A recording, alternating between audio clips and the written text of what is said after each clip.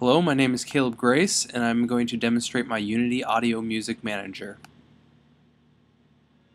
So as you can see, the music is playing here. Sorry for the audio quality, I'm having to do it through mic, but started out, I have a music track. You can see off to the side here, I have the elements here listing the music tracks. And now as I walk over to this area, in this little sample game I have here, this script hooked up to. Let me just get rid of this robot right there. There's going to be a trigger right here. It's going to fade into the next music track.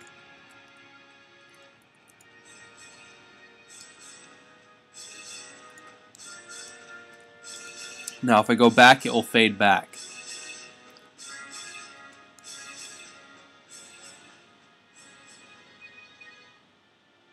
Now, it handles certain situations, like if the same music track's re-triggered, it won't play it again, it will just continue it on.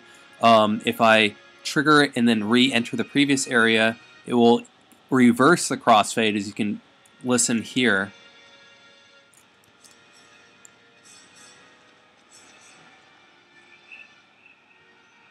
Did you hear it? It started to go into the next track, and then I went back, and it went back to the original track. Now let's go forward some.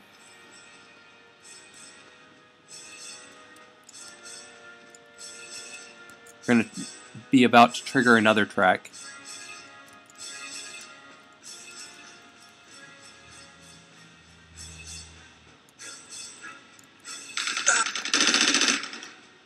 So this is yet another track. This is the KG Music 3. And then if I go back up these stairs,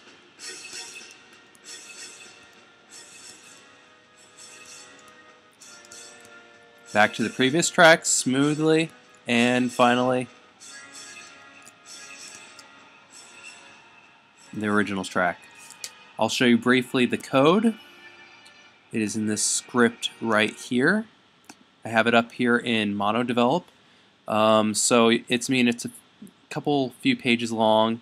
It has several conditions checking the current state of the music, how it's fading, whether the clips are the same, or if the one that I'm transitioning to is the one I'm transitioning from, so you can reverse the crossfade and all of that. So this script can be used in any project, and it just works great. So I hope you find this to be useful. Thank you.